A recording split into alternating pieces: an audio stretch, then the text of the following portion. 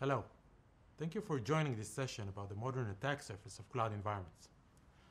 A breach to a cloud environment obviously could have detrimental consequences. Just recently, we've heard about a data breach of a big vendor in a financial industry. The aftermath of this data breach was the leak of personal information of 100 million Americans and 140,000 social security numbers.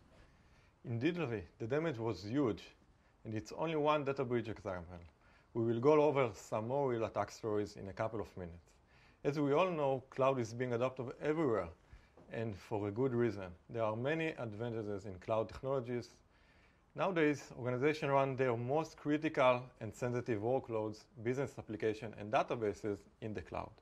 However, on the other side of the equation, attackers have also noticed the cloud trend and in turn have evolved their attacking techniques. Therefore, we all need to act like our organization is under attack. And more importantly, to assume that one of our thousands of endpoints, users, or applications might have been compromised. In other words, adopt the assume breach mentality. This is a good point. An assume breach attitude is super important. And that's why making sure your environment follows the least privilege principle is so important. This is the big difference between a contained attack and a terrible data breach or even a compromise of the whole cloud environment. When you talk about least privilege in cloud, we should talk about role-based access control, also known as RBAC. This authorization model used by cloud providers, identity and access management, or IAM for short. The problem is that there are thousands of permissions that can be assigned to hundreds or even thousands of entities and applications that we have in our cloud environments. These numbers always amaze me. Did you know that there are more than 5,000 different API calls in each of the major cloud providers, AWS, Azure, and GCP? And for each of these API calls, there is the corresponding permission that can be assigned to cloud entities. Permission assignments in general is built from three main elements. These are the identities that get the permission, the actions that are being permitted, and the resource or resources that the actions are approved on. A simple mistake in one of these three elements could lead to a privilege escalation and an unintended access or control to cloud resources or assets. From previous attack stories that have been made public, we know that attackers looked exactly for this kind of authorization opportunities. Any bad permission assignment makes the organization attack surface larger and creates a possibility for attackers to escalate privileges and move one step closer towards the operational goal: data or disruption. Moreover, in some scenarios, a single permission could lead to a privilege escalation to full admin role in a targeted cloud environment. This is because some permissions are so sensitive that they allow the entity the ability to control other privileged entities. At CyberArk, we call these unintended admin entities shadow admins. Shadow admins are selfie admins that many organizations don't realize they have. An example for a shadow admin could be a user that 2 years ago needed a permission to create an AWS access key for a new service integrated with the environment. But since then, the AWS environment became a production one. And of course, no one remembered to remove this sensitive create access key permission from the original user's role. The create access key permission is equivalent to having all the 5,000 permissions available on AWS were not assigned without any conditions or restrictions. That's because creating access key API allows an attacker to reset an access key of a different existing admin users and then impersonating him. Another example of shadow admin might be a DevOps user with the following permission assignment policy. At first glance, this might seem like a limited policy like ones often used by DevOps users. This policy permits only 4 API calls related to EC2 instances. And as you can see, the entities with this attached permission policy cannot delete other EC2 instances. However, a potential attacker that compromises this DevOps user through a phishing mail, for example, has not yet gained full admin right over the AWS environment.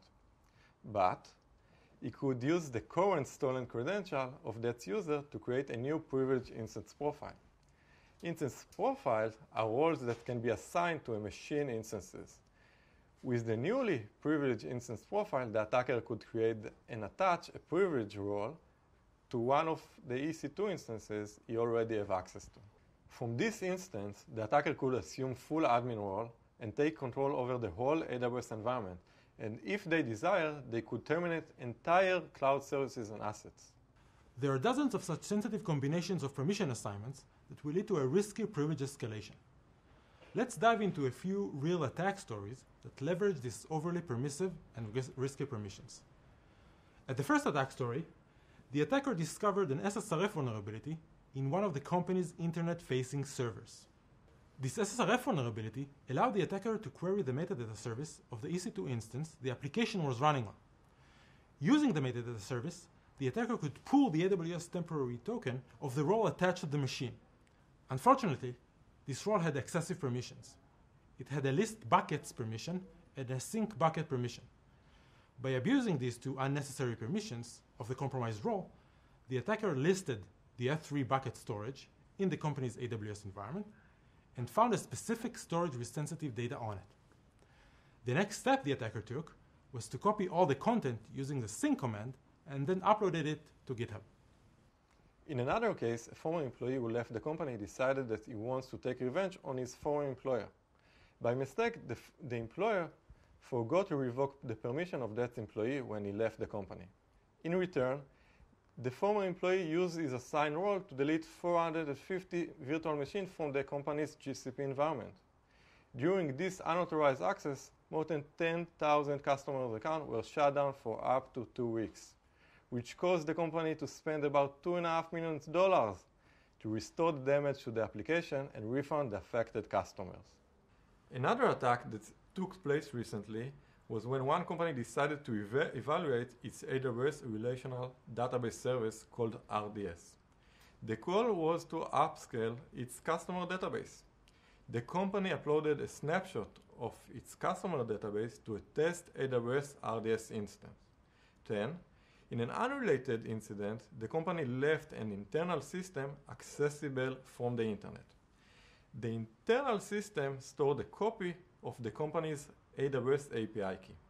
A malicious actor found this computing instance and stole the API key. It then used this access key, which of course was assigned an overly permissive role, to access the company's cloud infrastructure, where he found the AWS RDS service the company used for testing, along with all the internal customer information. In all these attack stories, a solid permission assignment management could limit the attack and prevent the terminal damage. And back to the assume breach mentality, potential attackers will find some way to gain an initial foothold in the environment. It could be via unpatched applications, misconfiguration, an insider, and more. Afterwards, the attacker rely on either overly permissive roles or risky combinations of permissions to proceed with their malicious intentions. Thank you for watching. Thank you, Asaf. Thank you, Levi. And thank you.